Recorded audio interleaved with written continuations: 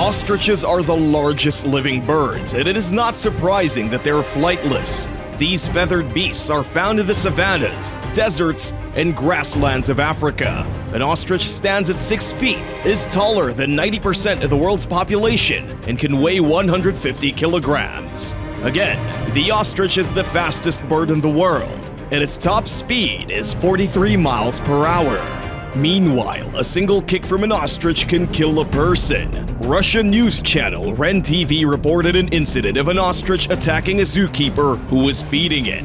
According to an eyewitness, the bird suddenly charged at the man and was throwing him here and there for a while. The video shows the man trying to fight it off, but the ostrich only toppled him over and kicked him several times.